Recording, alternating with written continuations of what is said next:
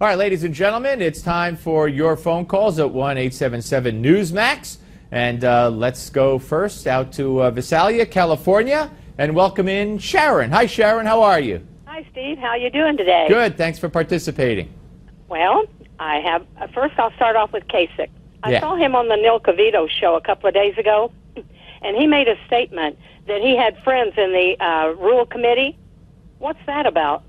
I don't know. I mean, you know, I just celebrated Passover, or as he would put it, the Passover.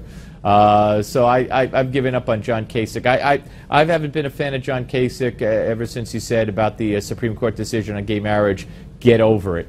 So, you know, that tells you a lot. And I don't know, believe me, his friends on the Rule Committee couldn't get him the nomination if he had every friend on the Rules Committee. Believe me. That's right. He's out of it anyway. And this Cruz and him sticking together against Trump is ridiculous. I think Cruz is getting rid of Kasich by sending him to Oregon and New Mexico because he has been running behind in the polls behind Kasich. Yeah, but then Kasich says, I'm not telling anybody in Indiana not to vote for me, which flies in the face of the whole thing that supposedly Cruz said they were doing. So I don't know what's going on here. It's not going to matter, and I think it's just going to backfire on them and help drive public support towards Donald Trump. People don't like to be played as pawns and used as guinea pigs and part of a scheme that they don't want to participate in. I don't think it's going to work. I don't either. It's ridiculous. Yep. But if they think we're going to back off from Trump, they're crazy.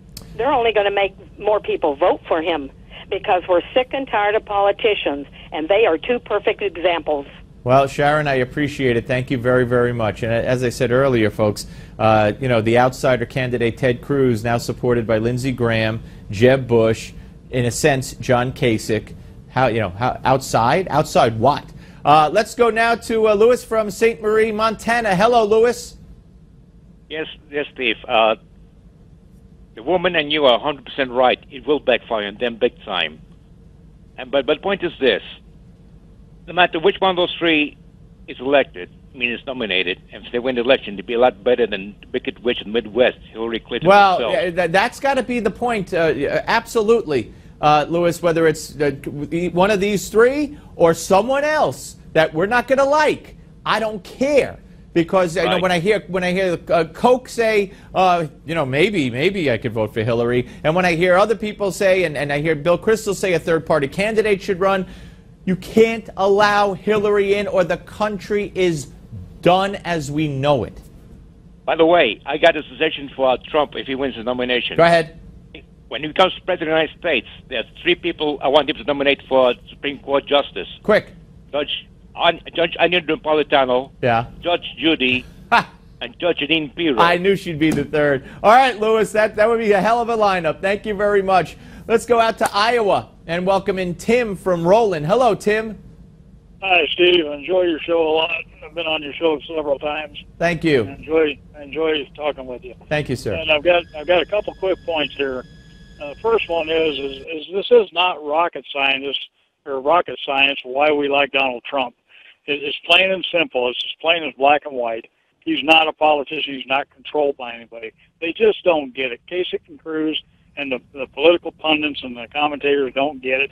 It's nothing complicated. We just don't like what the road the politicians have taken us down from here the last 30, 40 years. Yep. And another point is especially with Kasich and a little bit on Cruz, geographically, what have they?